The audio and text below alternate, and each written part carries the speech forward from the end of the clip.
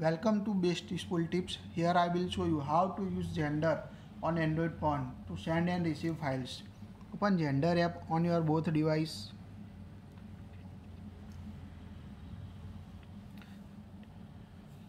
When open, you can tap on a send or receive button.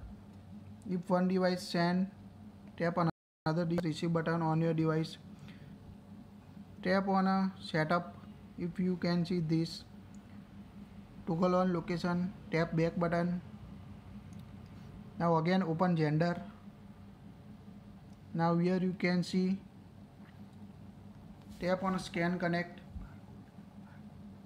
Tap on scan connect to barcode to scan the code to connect one Android device to another. Now wait until connect your device. When your phone connected, you can see your device name at bottom left corner. Now select image you want to send. Tap on send at bottom.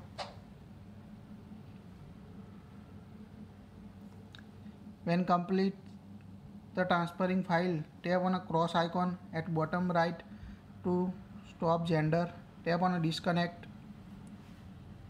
It's quite easy to share multiple apps, files, photos and video from one Android device to another device. That's it. Please like